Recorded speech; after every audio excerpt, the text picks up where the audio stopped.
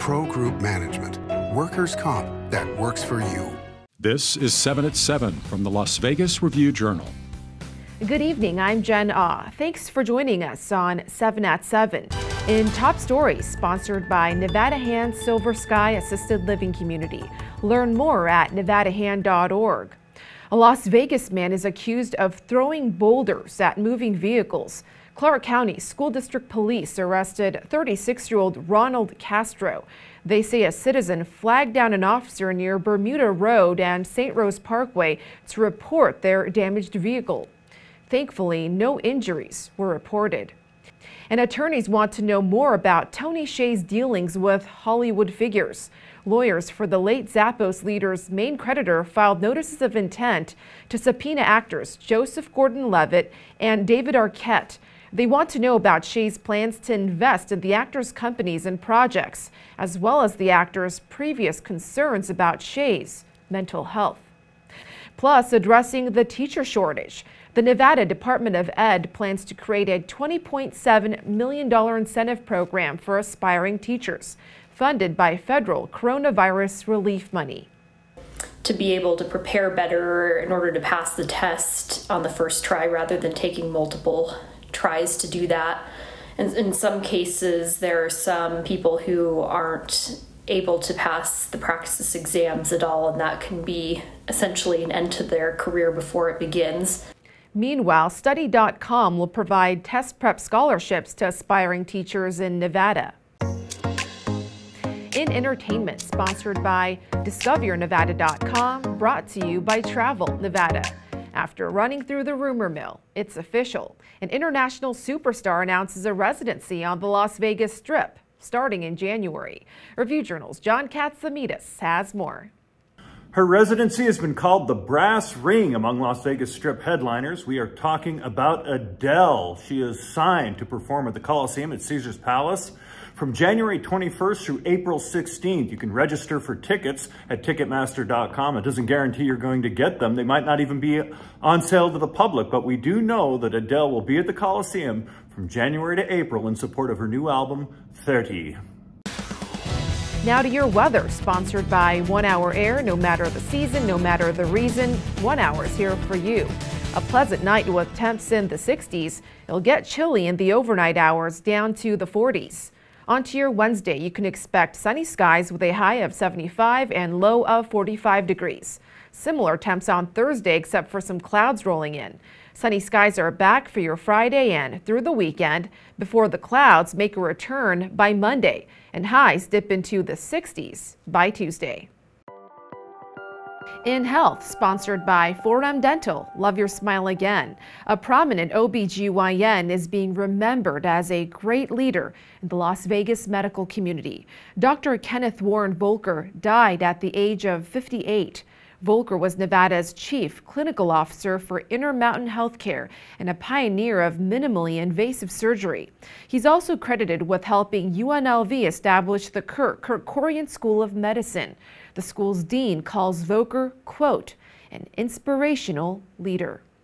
And a Nevada State Police trooper dies from COVID complications. Police say 54-year-old Cliff Fontaine died Saturday after being hospitalized in October.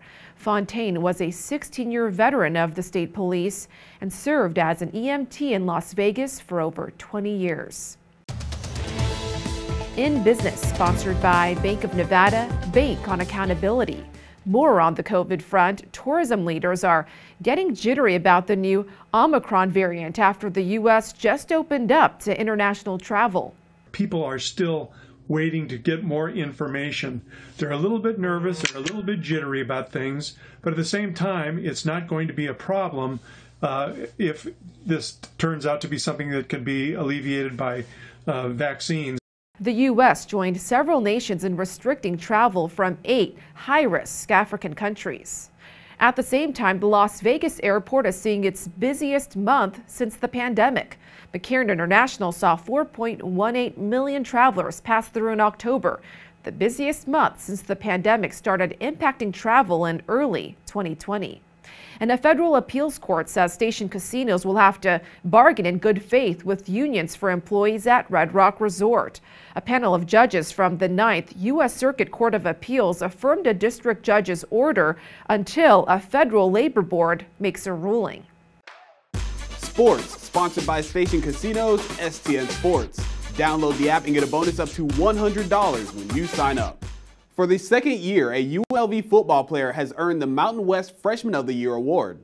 True freshman quarterback Cameron Friel received the honor after setting a program record for completion percentage in a season by a freshman, completing 62.4% of his throws. He also threw for 1,608 yards and 6 touchdowns. Senior running back Charles Williams was named the All-Conference First Team for the second time in his career. Junior linebacker Jacoby Windman was also selected to the All-Mountain West Second Team. Windman announced Sunday that he'd be entering the transfer portal. Sports betting, sponsored by Las Vegas Paiute Tribal Smoke and Cigar Shop. Tampa Bay quarterback Tom Brady is the plus 350 favorite at the Westgate Superbook in a jumbled NFL MVP race. Buffalo quarterback Josh Allen and Green Bay quarterback Aaron Rodgers are next at 5-1, followed by Kansas City quarterback Patrick Mahomes at 7-1. Arizona quarterback Kyler Murray is 10-1 despite missing the past 3 games because of injury. Raiders quarterback Derek Carr is tied for 12th on the list at 60-1. In Lifestyle, sponsored by Glittering Lights at Las Vegas Motor Speedway.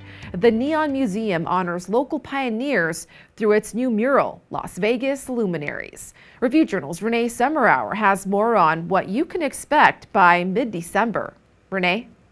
Jen Liberace and Sammy Davis Jr., everyone knows who they are and their impact that they've had in Las Vegas. But what about Kenny Kerr or Theodora Boyd, Paul Revere Williams? Well, they're all cultural groundbreakers that you'll find in this 808 square foot mural. It will appear on the south wall of the Neon Museum's North Gallery, a sort of pre-show appetizer for visitors waiting to catch the museum's brilliant show, which will premiere in mid-December. I was really happy to know more about these people, and I'm really hoping that this mural can teach others as well about the stories that are, not told or less told. The mural also will be Southern Nevada's latest piece of public art, viewable by anyone, anytime at no charge. Organizers say the mural is, quote, the first of many steps we're going to be taking to highlight key people who made a significant difference in Las Vegas but may not be well known. Jen? Thank you for watching 7 at 7. If you have a Roku device, just search Review Journal to download our channel. Watch Las Vegas breaking news streaming live on your OTT device. We'll see you back here tomorrow for more 7 at 7. Review Journal Studio, sponsored by Adam Kuttner. Get the maximum settlement as quickly as possible. This 7 at 7 update, sponsored by Pro Group Management. You're watching 7 at 7 from the Las Vegas Review Journal.